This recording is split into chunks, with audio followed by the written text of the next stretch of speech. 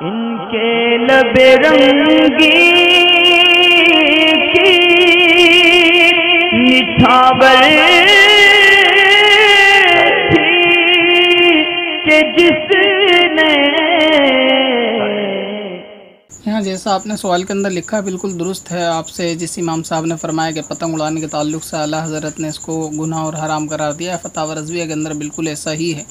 आलाहज़रत इमाम अहमद रज़ा फ़ाज़िल बरेलवी रज़ियल्लाहु तबारक व तआला अन्हु ने ग़ालिबन 24वीं जिल्द में फतावा रज़विया की इसके मुताल्लिक 2-3 सवालों के जवाब दिए हैं पतंग उड़ाने के बारे में कि पतंग का उड़ाना ये मना है और पेश का लड़ाना गुनाह है, और इसके हराम होने के ताल्लुक में यानी पतंग का लूटना हराम है और ख़ुद आकर गिरे तो फाड़ दे, इस किस्म का भी जवाब मौजूद है। और ये कि दूसरे के माल को बर्बाद करना है यानी पेज लड़ाना, इसलिए ये गुनाह है पेज लड़ाना। कि आदमी जब जाहिर सी बात है कि 2-3 पतंगों में आपस में पेज लड़ेंगे तो इस सूरत में किसी न किसी का माल बर्बाद होगा। अब क्योंकि आदमी गुनाह के कामों को गुनाह तस्वुर करता नहीं है, वो इसलिए इसको शायद ये जहन में उसके नहीं आता कि ये काम गुनाह का किस तरह हो सकता है। उसके जहन में चोरी या माल बर्बाद करना या दूसरे का माल लूटना उस सूरत में नज़र में जल्दी आता है कि जब किसी के घर में डकैती हो या ज़्यादा तादाद में माल, मतलब 1000-10,000 रुपये किसी के अगर कोई छीन ले तो उस सूरत में उसको लगता है कि हाँ सामने वाले ने गलत किया। हालांकि शरीयत की निगाह में माल किसी का लूटना 1 रुपये का भी वही है जो 10,000 रुपये का है। लिहाजा अगर आप पतंग जब आके गिरती है किसी के पास किसी की, तो जाहिर सी बात है वो किसी और का माल होता है। ये माल को लूटना होता है कि उसके पीछे आदमी लूटने के लिए भाग रहे होते हैं, अगरचे वो 1 रुपये की पतंग ही सही। लिहाजा इसका लूटना इसलिए हराम है। और जिसके आगे गिरी उसकी इजाज़त भी नहीं होती कि वो मेरा अपना सामान ले ले। एक दिल में उसके तसल्ली आ जाती है मजबूरी की हालत में कि अब ये पतंग वापस नहीं आनी, और अगर आप सोचेंगे वो तो ढूंढता नहीं है तो कभी आप उसको जाके पतंग उसकी वापस करके देखेंगे वो उसको एक्सेप्ट करेगा या नहीं करेगा। जाहिर सी बात है कि अपना सामान वो शख्स वापस ले लेगा। लिहाजा इसका जो उड़ाना है वो वक्त की बर्बादी है और माल की बर्बादी भी है। इसलिए आलाहज़रत ने फरमाया कि जो चीज़ गुनाह की है उसको बेचना और ख़रीदना भी गुनाह है। लिहाजा पतंग को बेचना या पतंग का सामान बेचना इसी तरह ये भी गुनाह, और पतंग को उड़ाना वक्त की और माल की दोनों की बर्बादी है।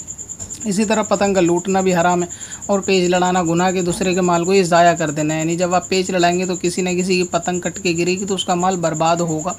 अब चाहे वो माल 1 रुपये का बर्बाद हो या 100 रुपये का, माल तो एक तरीके से बर्बाद है। तो जो शख्स माल को बर्बाद कर रहा है, ज़ाया कर रहा है, वो शख्स गुनहगार होगा। लिहाजा ऐसी सूरत में भी पतंग उड़ाने से बचना चाहिए। और हराम इसका लूटना किस लिए कि दूसरे के माल को कब्ज़ा करना है, दूसरे के माल को लूटना है।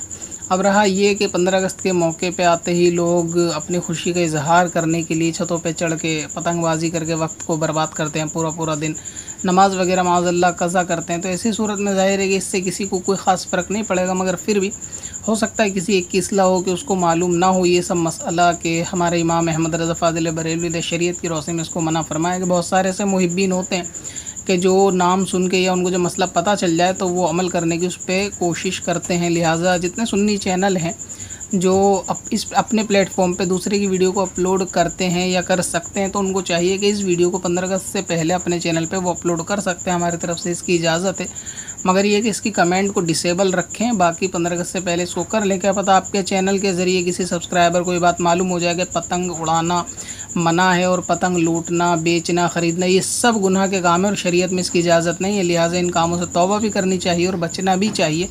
और अगर ये कि कोई शख्स इसको भी शेयर करना चाहे तो इस वीडियो को ज़्यादा से ज़्यादा शेयर कर दे। पत्थर में हसन लाले पुरनवार बना